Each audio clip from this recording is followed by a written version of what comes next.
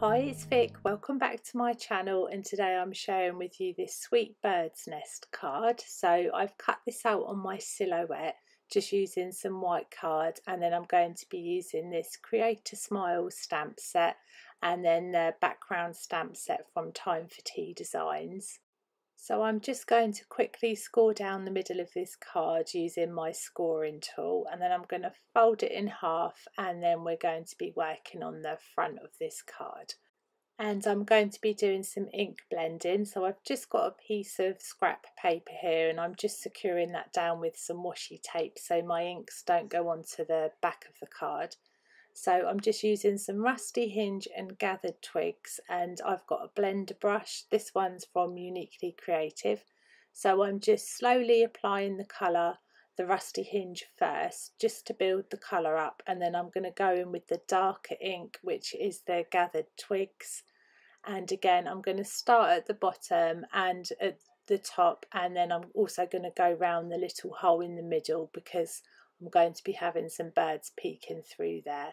And I'm also going to be ink blending the panel that comes with the house. So it's got like a scalloped border and then this one that goes on top. So I've used the same inks to colour that in, but I do go over this with a felt tip pen in a minute. So now I've got the Time for Tea Designs wood grain A5 stamp, and I've got some Memento ink. That one's in Rich Cocoa, so it's a dark brown ink, and rather than put this on my Misty, I've just gone ahead and placed the ink straight onto the stamp, and then I'm just going to flip it over and then press firmly down.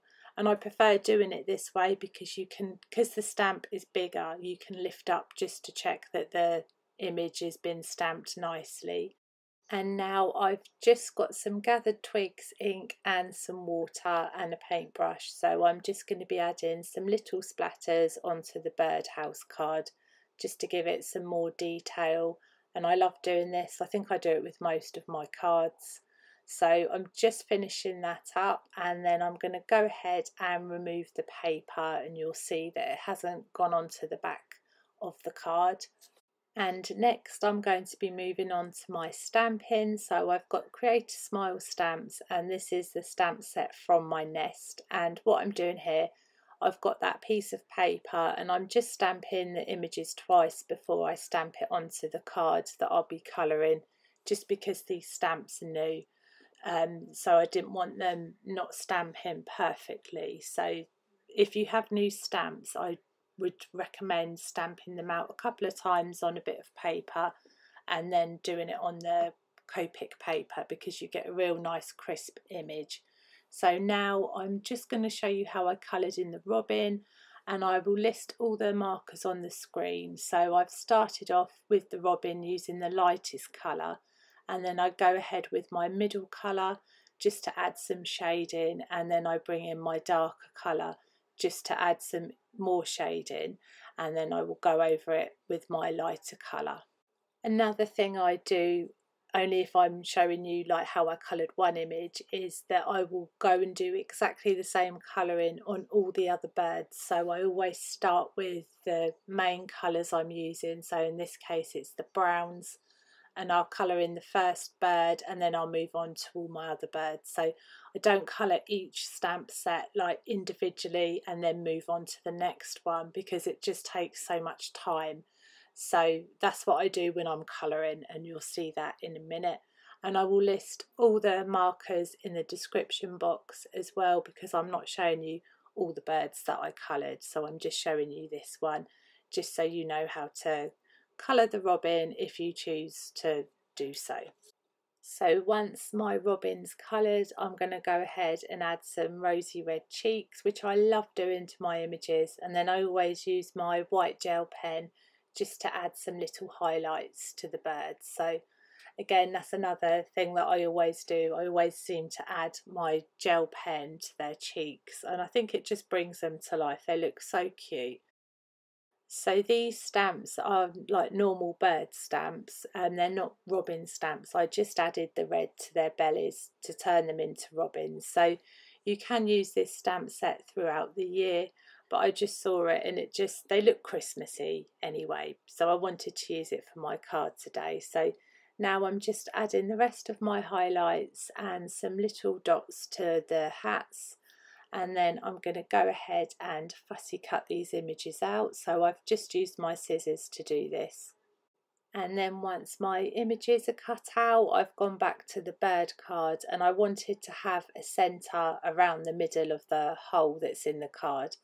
And these Time for Tea designs, this is the small scalloped frame and banner die set. This circle scallop die fits it perfectly. So I've got some wood grain paper, and I'm just going to run this through my die cutting machine. And I think it was just pure luck that it actually fitted around that hole.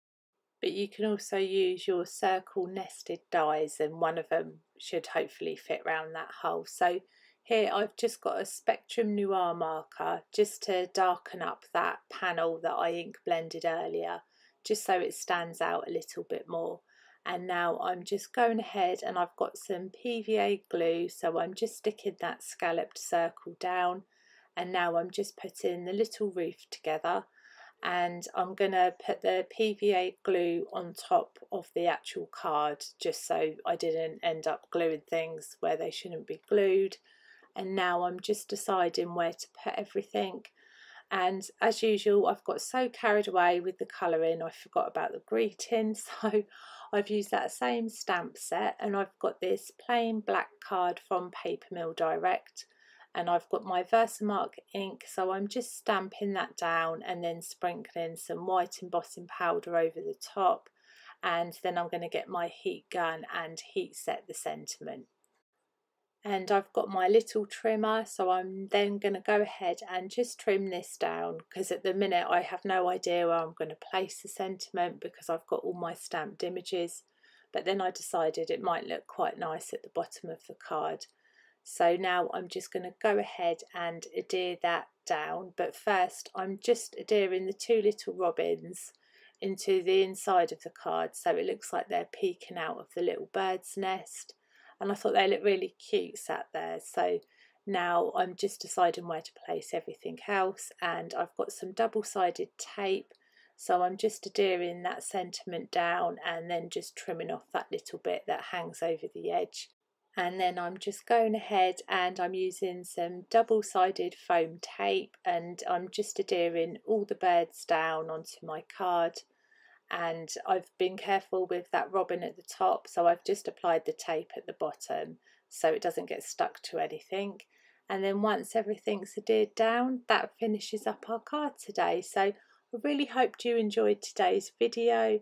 I think there's going to be one more Christmas card, and then that's my Christmas cards done for this year. So if you enjoyed the video, don't forget to let me know, and I'd love you to subscribe. Thanks for watching. Bye.